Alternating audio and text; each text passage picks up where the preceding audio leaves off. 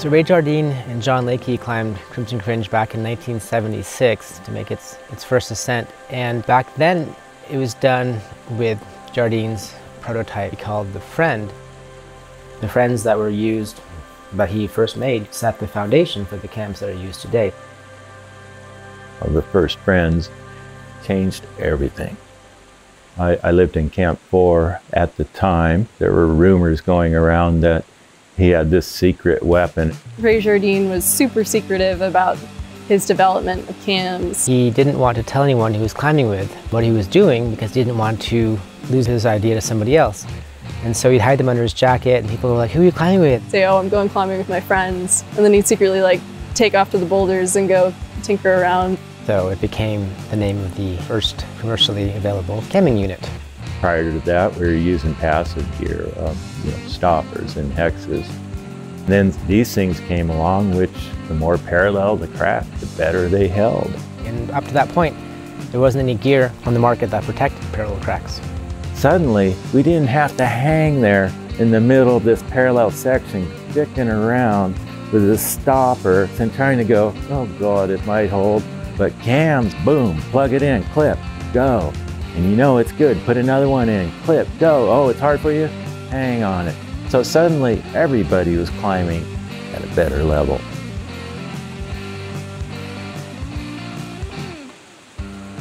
Crimson Cringe is a perfect place for his invention because the Friends fit beautifully in the crack. The terrain is difficult enough where he has to rely on them to hold falls, and by using them, he was able to push himself to his limit. You know, these routes wouldn't have been done without him.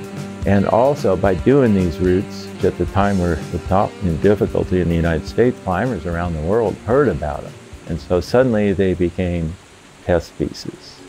These cams were designed for Hangdog Flyer, Phoenix, and Crimson Cringe, which is why when you climb these routes, Friends fit perfectly. So the first Friends were rigid stem. Of course, all the Friends have 4 opposing lobes, and they also had a short sling.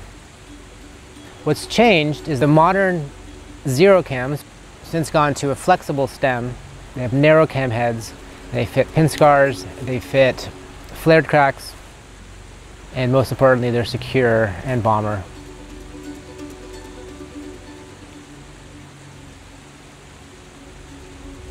I actually met Chris before I can even remember, having deep roots here in Yosemite himself. So it was fun to be reintroduced to Chris earlier this summer.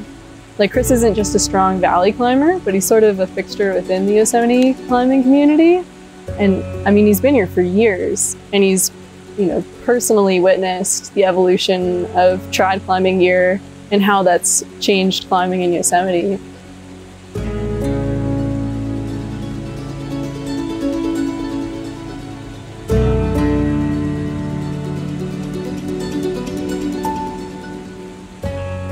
I've been coming to this route since I was probably 19 years old, and I'm 43 now.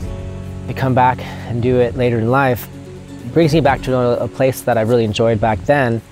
And so climbing with the modern Friends now in Yosemite, where they were invented, and retracing the routes that Jardine did with the original prototypes, I can feel the history of the route and feel the evolution of the gear at the same time.